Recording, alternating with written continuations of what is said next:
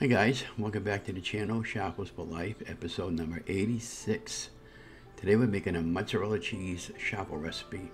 For this you'll need a half a cup of mozzarella cheese, 1 egg, salt and pepper to taste. Pretty much simple. And once you get your everything in a measuring cup or a bowl, you're just going to take it and mix it all up together with a spoon. And then get your mini dash going and then put a good couple of scoops on top of your mini dash. Now you could spray it if you want. Of course, if you want it more crunchy, just take a little more cheese and put it on top of each one. But be careful not to overfill it. If you overfill your mold, it's going to ooze all over the place, and you're going to have a little bit of a mess to clean up afterwards, which I've done plenty of times. But these came out really great.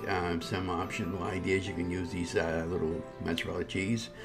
You can take a little bit of low-carb marinara sauce and a little more mozzarella cheese and pop them into the broiler for about 10 minutes until and add some pepperoni and your favorite toppings and make little pizza snacks out of these. Or, put an egg or a sandwich and make a good hamburger bun roll as a substitute to bread.